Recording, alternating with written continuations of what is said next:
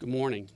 The issue of immigration should be one of compassion, and that compassion should always start with the safety and the security of the American people. One of the most important ways that we can protect the American people is to enforce the laws that ensure their safety and security. It's why, as the United States Attorney for the Eastern District of Texas back in 2008, I coordinated the arrest of 300 illegal aliens in one day and prosecuted them not just for being here illegally, but for committing other crimes against American citizens while they were here.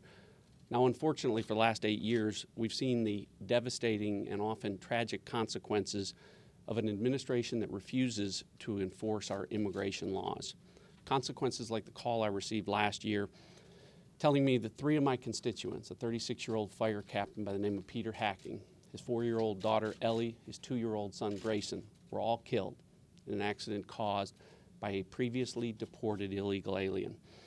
Sadly, almost every member of Congress could relate a similar tragic story, because when there's no deterrent to bad behavior, when there's no consequences for those who violate our laws or help them to do so, it happens over and over again. There's no story more tragic than that of Kate Steinle, who was gunned down in broad daylight a little over 2 years ago by an illegal alien who had previously been deported 5 times on 7 felony charges.